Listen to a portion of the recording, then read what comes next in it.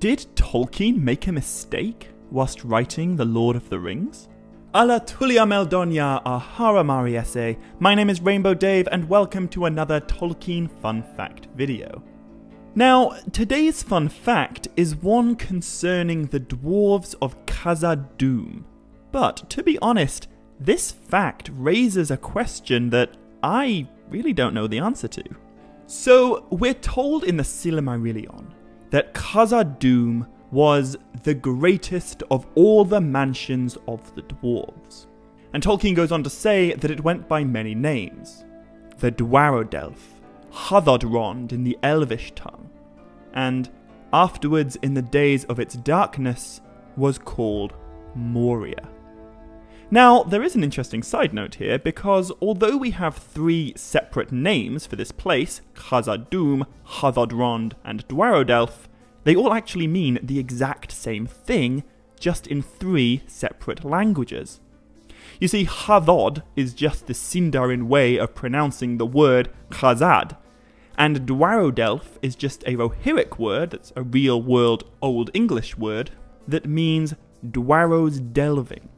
In fact, Tolkien actually invented the word dwarves that we all use every day. And before that, the only plural was either dwarfs, as in Snow White and the Seven, or the Old English plural, dwaro. Anyway, by far the most famous name for Khazad-dûm is Moria, which of course means the Black Pit, or the Black Chasm. And this is not a flattering name. That Mor prefix, which means dark, is seen all over Middle-earth, but it often has very negative connotations. For example, there is Mordor, Morgul, Moranon, Mormegil, and of course, Morgoth. Now, to be fair, there are also a few positive examples, like Morwen and Moraquendi, but in the case of Moria, we're told explicitly that this elven word was used only after the awakening of Durin's bane, and thus it was a disparaging term used only in the days of its darkness. So, I feel like you'd get some pretty dirty looks if you went to visit Khazad-dûm during the period of its prosperity and referred to it as the Black Pit. And yet, that is exactly what Celebrimbor of Eregion ended up doing. Now, I know there is a very long-standing historical rivalry between elves and dwarves, and the main reason for this is the dark series of events that led to the murder of the Sindarin king at the hands of the dwarves of Nogrod in the First Age. So, it makes sense that the other Sindarin elves, and later the Silvan, whom the Sindar rule over, don't have a great relationship with the Firebeards and the Broadbeams of the Blue Mountains. But the Longbeards of Khazad-dûm and the Noldor of Eregion have no reason to dislike each other. And we know that they didn't. Again, in the Silmarillion, we are told that a friendship arose between dwarves and elves, such as has never elsewhere been. In fact, Celebrimbor, the Lord of Eregion, who of course forged the Elven rings, supposedly hand-delivered one of the Dwarven rings to King Durin III in person. And he even aided the great dwarven craftsman Narvi in building the magical doors of Durin, which is the west gate where the Fellowship will eventually one day enter. In fact, Celebrimbor even carved the elven inscription above the door, which reads Enin Durin aran Moria, Pedor melonamino, im navi hyenechant, Celebrimbor o Eregion teithant I thiwihin.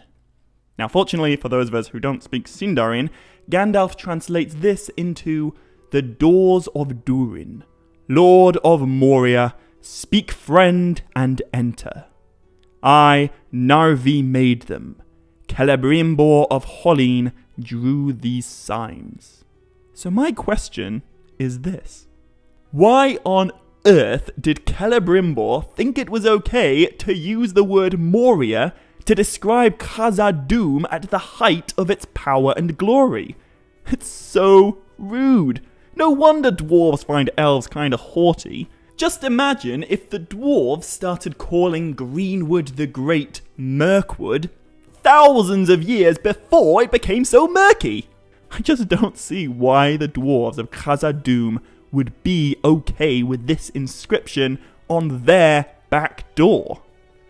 Now, in the appendices of The Lord of the Rings, in Appendix F, Tolkien does tell us that Moria is an elvish name, and given without love, for the Eldar were not dwellers in such places of choice. They were lovers of the green earth and the lights of heaven, and Moria in their tongue means the Black Chasm. So maybe Celebrimbor wasn't trying to be offensive, he was just being brutally honest. And to be fair, this isn't the first time that elves insult dwarves with their language. You know, the Sindarin word for dwarves is Naugrim, which translates as the stunted people. So that's certainly not flattering either.